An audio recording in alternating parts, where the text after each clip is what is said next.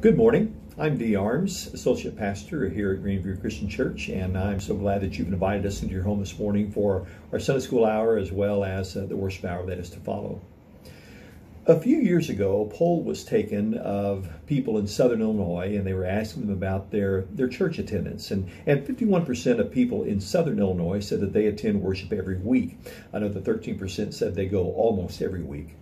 Now, 92% of those identified themselves as Christian, and it began with Baptists being the highest percentage, followed by Methodist and Lutheran.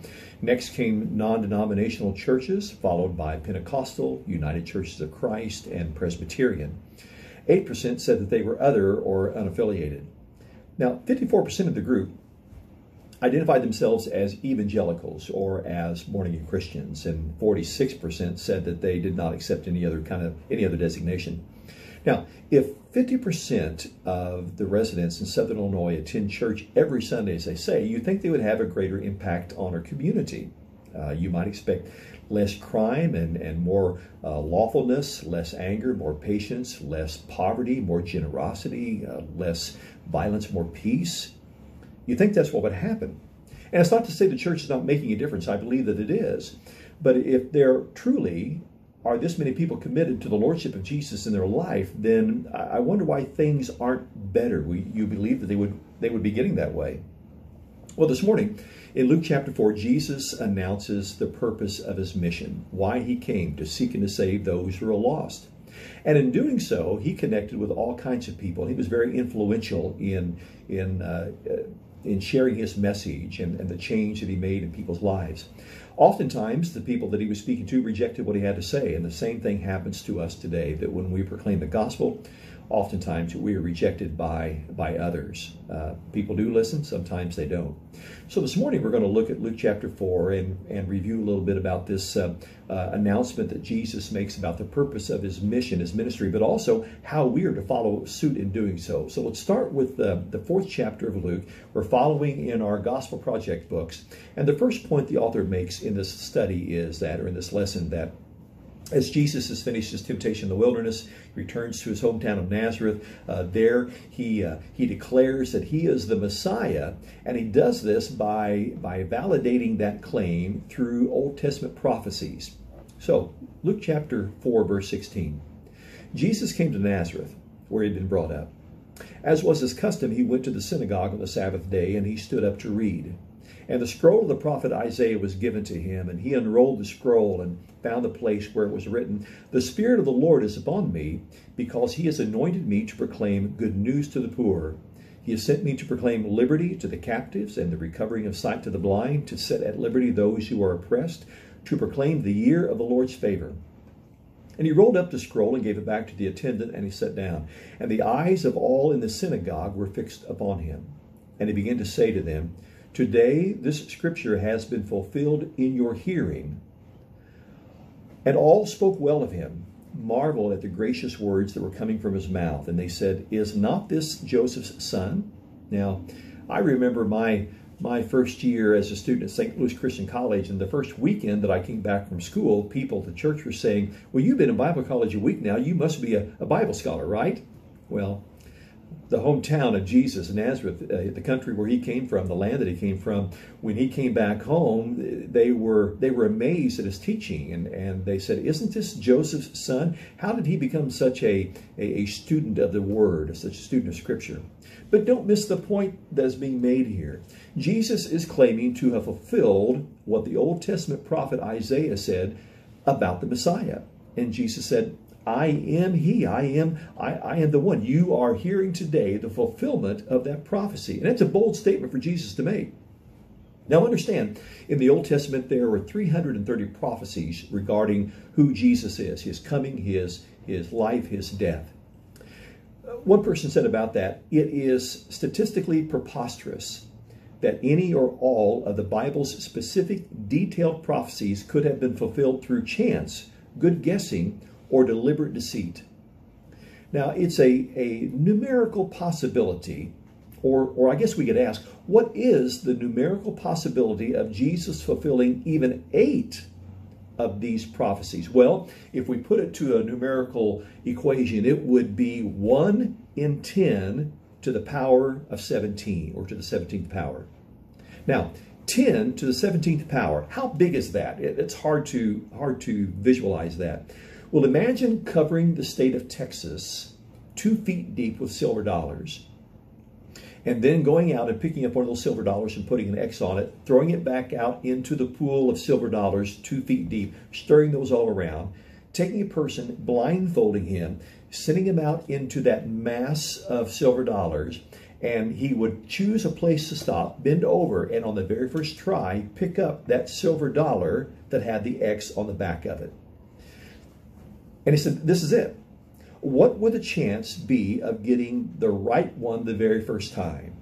It would be the same chance as the Old Testament prophets writing just 8 prophecies and all of them being fulfilled by one person. That is the numerical possibility of Jesus doing this. Now imagine being able to fulfill 330, not just 8. One writer puts it this way: Daniel was written before 530 BC. And in that, he accurately predicts the progression of kingdoms from Babylon through Medo-Persian, through the Greek and Roman empires, culminating in the persecution and the suffering of the Jews under Antiochus Epiphanes, the destruction of the temple, the death of Antiochus, and the freedom of the Jews under Judas Maccabees. Now, those were things that Daniel had prophesied as he writes his book. The prophecies concerning Christ outnumber all of those. There's so much more, and he fulfills all of these. Now, in your book, there's a fill-in-the-blank section in this first part of the lesson. And it goes like this: God is omniscient. We know that God is all-knowing. God's knowledge is complete. And as he is outside of time, he has known from all eternity whatever will come to pass. The reason why Jesus can fulfill all these prophecies is because he indeed is all-knowing, knows past, present, and future. And so Jesus is able to fulfill these prophecies because he knows all about them. Let me ask you, are there any real-life prophecies foretold about Christians, about believers today? Yes, there is. The Apostle Paul wrote to the church in Thessalonica and said, "And now, dear brothers and sisters, we want you to know what will happen to the believers who have died, so that you will not grieve like people who have no hope. For since we believe that Jesus died and was raised to life again, we also believe that when Jesus returns, God will bring back with him the believers who have already died. We tell you this directly from the Lord. We who are still living when the Lord returns will not meet him ahead of those who have died. For the Lord himself will come down from heaven with a commanding shout, with the voice of the archangel, and with the trumpet call of God. First, the believers who have died will rise from their graves. Then together with them, we who are still alive and remain on earth will be caught up in the clouds to meet the Lord in the air, and then we will be with the Lord forever. So encourage each other with these words." Now, the 61st chapter of Isaiah, it tells us of the mission of Jesus, and that was to proclaim the good news.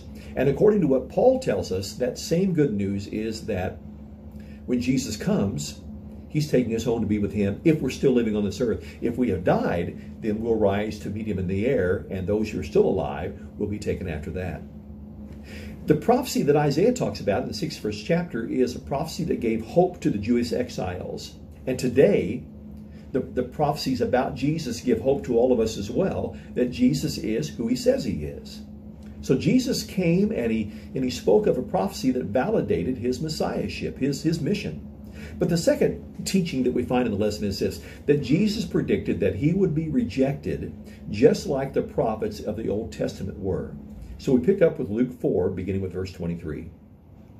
"And he," meaning Jesus, "said to them, 'Doubtless you will quote to me this proverb, Physician, heal yourself. What we have heard you did at Capernaum, do here in your hometown as well.' And he said, 'Truly, I say to you, no prophet is acceptable in his hometown. But in truth, I tell you, there were many widows in Israel in the days of Elijah, when the heavens were shut up for 3 years and 6 months, and a great famine came over all the land. And Elijah was sent to none of them, but only to Zarephath in the land of Sidon, to a woman who was a widow. And there were many lepers in Israel in the time of the prophet Elijah, and none of them was cleansed, but only Naaman the Syrian.'" Now, Jesus possesses the ability to be able to know what his audience is thinking even before they say anything. The audience had heard of miracles that Jesus had done in other parts of the land. And so he knows they're going to be asking him to prove your messiahship by doing a miracle. Well, Jesus speaks first. And he said, I knew that this is what you were going to ask. And he knew that they would reject him as they did the prophets of old. So he uses some well-known examples of Elijah and Elisha. Both of these were prophets that were sent to the northern kingdom, but a lot of times their ministry went beyond the borders of that northern kingdom. Elijah went to the widow in Sidon. Elijah cleansed Naaman, who was covered in leprosy. Now, using these examples, Jesus connects himself with these Old Testament prophets while saying that the audience is just like the apostate Israelites who rejected Elijah and who rejected Elisha. So Jesus is going to leave Nazareth. He's going to leave his hometown and carry out his ministry someplace else along with the help of his disciples. Now, do you continue to try and share the good news when you're being rejected by your audience?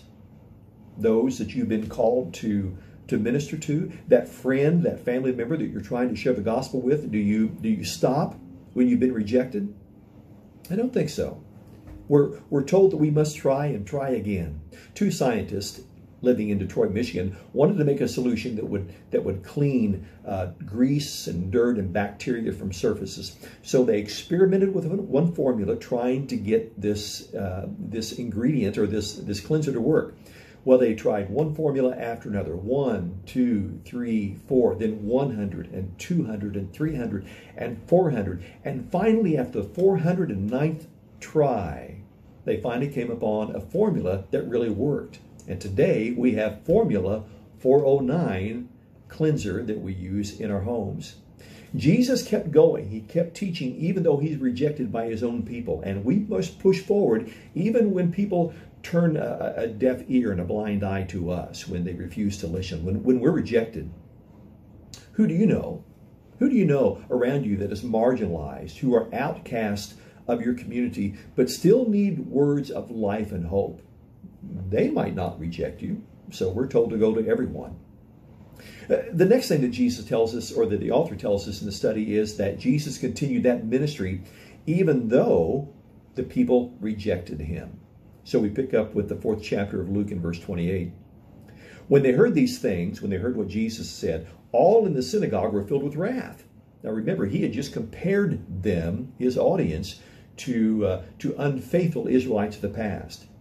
They rose up and drove him out of the town and brought him to the brow of the hill on which their town was built, so that they could throw him down the cliff. But passing through their midst, he went away. He just simply passed on through. Confronting somebody with the gospel of Jesus that convicts us and changes lives is not always very easy. Sometimes there's great outcomes and sometimes not so much. The people of Nazareth had heard the warnings of Jesus, and yet they rejected it anyway. And not only did they reject it here, but a few years later down the road, we hear that Jesus is being rejected by the words, crucify him, crucify him. Yet even when they tried to throw Jesus off the cliff, there was that supernatural power, the fact that he was the Son of God, that allowed him simply to walk through the crowd unharmed. Now, when you feel like you're being rejected, and when people aren't listening to what you have to say, and they're making fun of you or degrading you, whatever it is, because of your faith, I want you to remember 3 things. And number 1 is this. First of all, realize God doesn't differentiate in love. In Matthew 5, he says, he causes his sun to rise on the evil and the good. He sends rain on the righteous and the unrighteous. You see, it's God's sun. And we can't exist in the world without it. I mean, the sun provides for us warmth and light to the earth. It causes plants to grow. If we didn't have it, we would be in perpetual darkness. It's totally impossible to live without the sun in the sky. Yet God freely shares it, and he gives it to everybody, good and bad alike. The generosity of God is not determined by our faithfulness to him, and I'm glad that's the case. But it's not just sunshine that he sends so unselfishly, but it's also the rain that he sends as an expression of love. Now, wait a minute. What if God said, I'll give you some sunshine today if you go to church. Well, attendance might increase. What if you said, I'll send some rain provided that you say prayer 5 times a week? Well, maybe we would pray more, and then again, maybe we won't. It just depends. But see, God showers us all with His blessings. And Jesus said, this is an example of God's love, and I want you to be just like your Father in heaven. How thankful I am that God doesn't give sunshine and rain based on our goodness, or withhold it because of the lack of our goodness. We need to remember that everyone is entitled to hear the good news of Jesus Christ, no matter who they are, no matter where they're from, no matter what station in life they hold. God does not love differently. He doesn't differentiate, and neither should we. Neither should we withhold the gospel of Jesus based on some bias or prejudice that we may have.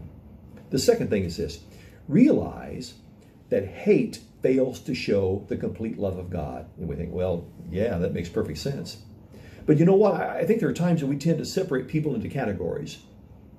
And we do it maybe into 3. The first category would be made of people like this. People who look good, they share a common interest, they fit into our social circles, and we put them in that category and we say, I really like you and we're going to have you close by. We love you. The second category might be made up of people who are casual acquaintances. They're tolerable, but they're not close. And so we'll not put them in a circle, but we'll put them right here. And the third category would be made up of people that we would say, we don't like you at all, so we put you out of that circle altogether. Imagine the mess the world would be in if we were in control of the sunshine and the rain.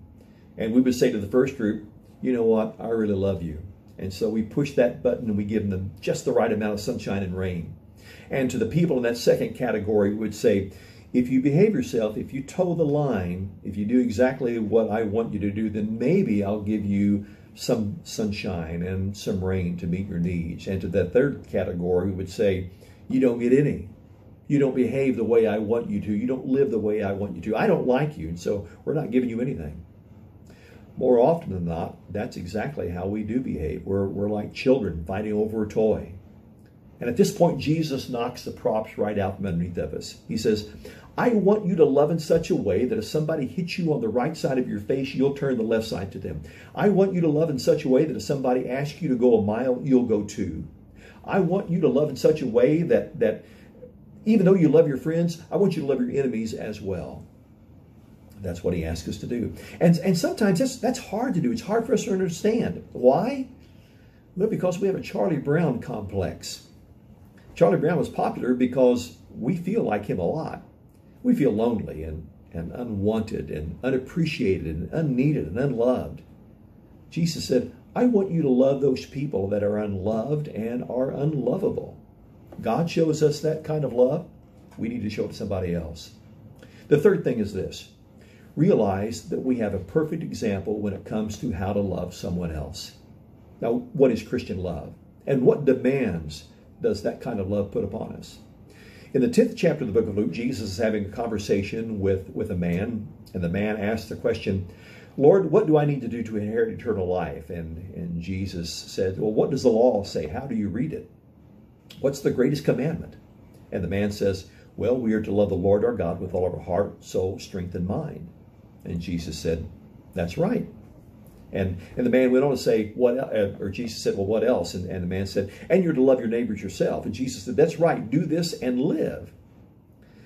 You can't love your neighbor well, and listen carefully, until we learn to love ourselves. Now, I'm not talking about a narcissistic kind of love. I'm not talking about self-love, not an arrogant self-appreciation. That's not what I'm talking about. When we love God with every fiber of our being, with every aspect of who we are, then we learn to love what God has created. We are created in the image of God. We're created by Him. And so we learn to accept ourselves for who we are and what we are, with all of our limitations and all of our gifts. So we rejoice that God has made us. And then we begin to love ourselves, and we love our neighbors, sometimes the ones that we think aren't very desirable, the ones we find it hard to love.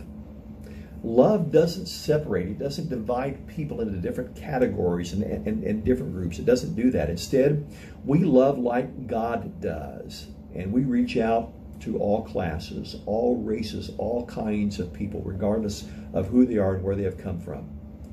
And when we do that, we find a new dynamic that exists in our Christian love. You know, Roger Bannister broke the 4-minute mile. Up to that time, nobody had ever done that. It was something undone. People thought it was humanly impossible. But one day, this long, thin, lanky Roger Bannister got up to the starting line, and he took off running, and he ran the mile in less than 4 minutes. First time that it ever happened. He made headlines, he received trophies, all kinds of accolades. He was acclaimed around the world as the first man to beat the 4-minute mile. And then you know what happened?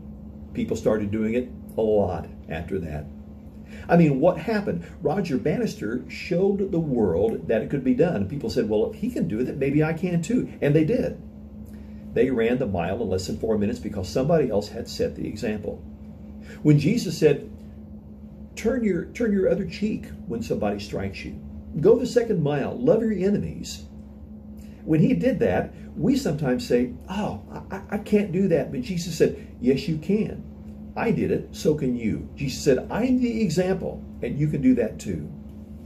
Following Jesus, doing what he asks us to do, sharing his love with someone else, man, sometimes that's tough.